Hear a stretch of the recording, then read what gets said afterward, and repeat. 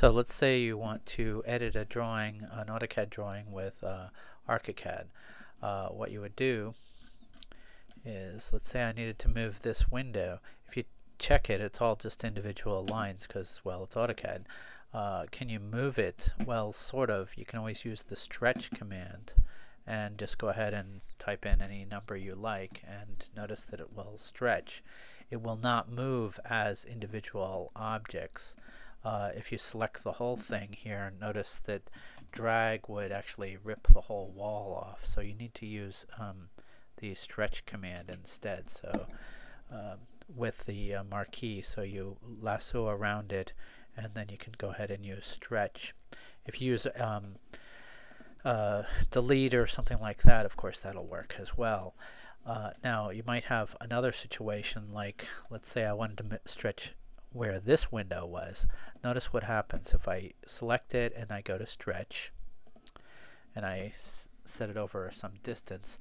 The ends of these lines here also would be selected, so I hit undo there, of course, and unselect that. And hopefully these blue lines here are on a different layer, so I can always freeze that layer. You can go to layers and freeze it. I can find out what layer it's on. It looks like it's on layer freeze, weirdly enough. So to stretch this, typically what you would do is just turn off the layer that these blue lines here are on. Now, one of the things that you'll discover in this particular drawing, and this is very, very unusual, is when I select this and I turn off just that one layer, that the entire drawing is on one particular layer. I don't know why. Maybe they did that just before sending it to you. So what I could do to solve this little issue is to move these to hopefully a stair layer if there one exists. I don't see one. These to a layer. I don't see a stair layer, but I could just go ahead and use layer 5 and select these and turn off that layer. Now what I could do is go ahead and use the stretch command. And notice that there's a shortcut for it. Control H will work. And now I can just go ahead and move that window just fine. Then of course you can always go back to layers, which is under layers, layer settings, and turn layer 5 back on, of course. If you need to add any new lines, I probably would create my own layer. Give it your initials, you know, J-I-L-L, Jill1, for whatever. Just go ahead and draw on that layer. So let's say when I go to here, I'll just draw on the Jill1 layer. So now notice I've got my lines just same as before. So let's say I need to add a cupboard or something here.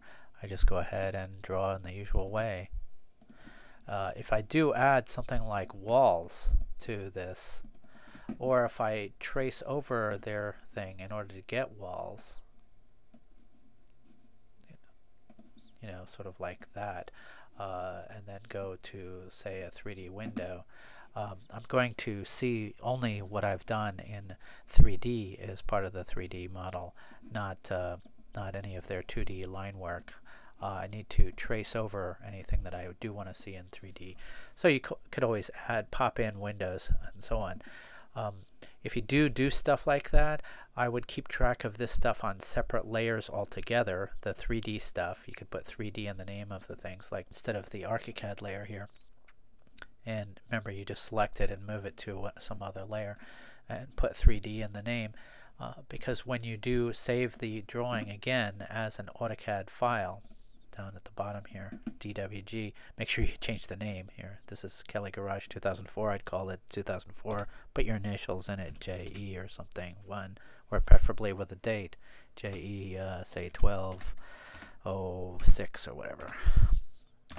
And then hit save, and that will convert it to AutoCAD.